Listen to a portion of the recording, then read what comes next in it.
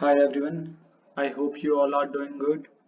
Welcome back to my YouTube channel Cargo Collective Tutorials, and today we are starting a new series of uh, tutorials related to Cargo 3. If you don't know, Cargo 3 new a new editor launched by Cargo Collective, and many of you might already know.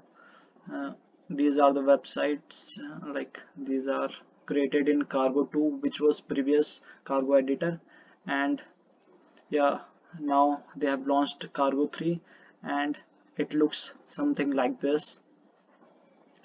This is a web series, and this is a series in which I'm going to uh, teach you from scratch, start from the beginning, like how you can create the pages, how you can add the text, and then I will go to the advanced section, uh, that how you can create some advanced things using this editor.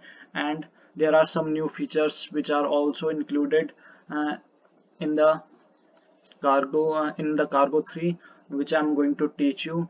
So this series is going to be a part of, like, I will be launching small video related to each section, like text, then related to images, then thumbnail indexes.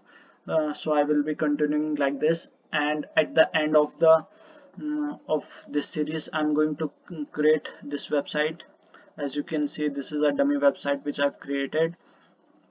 uh, uh, like, it is a portfolio website for a photographer, and you can see that this whole thing, like this design I have created using new editor Cargo 3.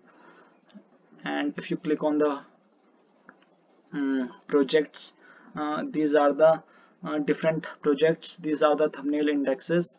And if you click any of the project, like this one, these are the internal pages, project pages. This is the image gallery, and after that these are the grid section of images.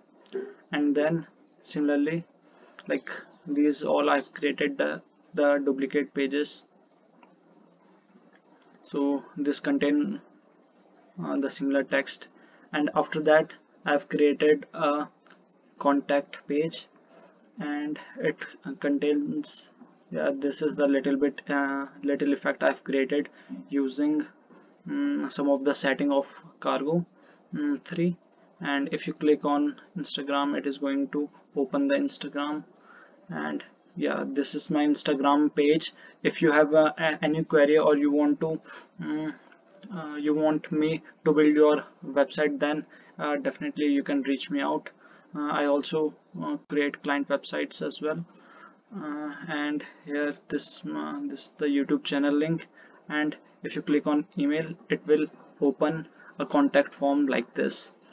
uh, so yeah, this is going to be a fun project at the end of this whole series. And this website is mobile friendly as well. So yeah, I hope in this series you will learn a lot of new things about Cargo Collective. Mm, and if you have any queries, you can ask me through my Instagram. uh, yeah, so thank you so much. I hope you will enjoy this series, and I will start posting videos related to this. Thank you so much.